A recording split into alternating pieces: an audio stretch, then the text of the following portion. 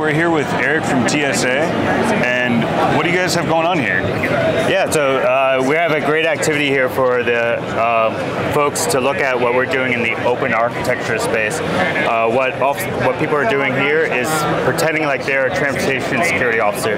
They're seeing exactly what our officers at the checkpoints are looking at, trying to see if there's threats in the bags, and really get a feel for the pressure that an officer has to go through and experience. But behind the scenes is our open architecture work, where we're standardizing the data format, standardizing the interfaces, really trying to separate hardware from software so that we can engage with all of the community in developing new algorithms to improve how we detect threats, and also really build that customer experience, improving, potentially allowing folks to bring more stuff in their bags, not have to divest items, just trying to figure out how do we get you through the checkpoint, get you to your flight, get you where you need to go.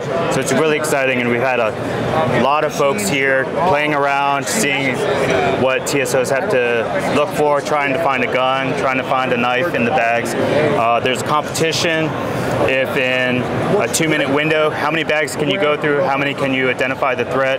Is it a gun? Is it a knife? And if you beat the challenge, you're a GOAT, and you get to get a TSA casino coin. So it's nice.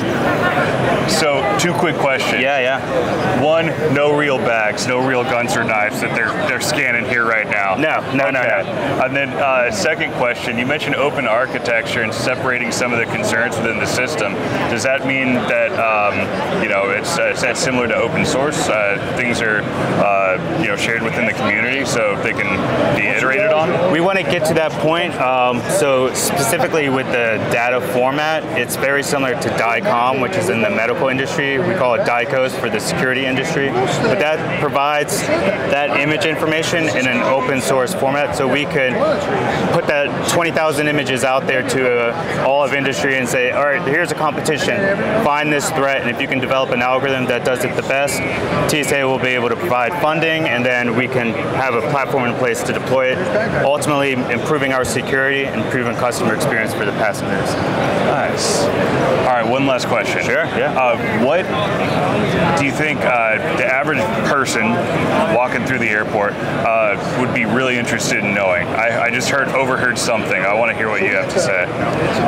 Just about going through the checkpoints. About going through the checkpoints? I would say, I don't know how interesting it is, but I don't know if you saw that during 4th of July, we had 3 million passengers come through the 430 plus airports that we had.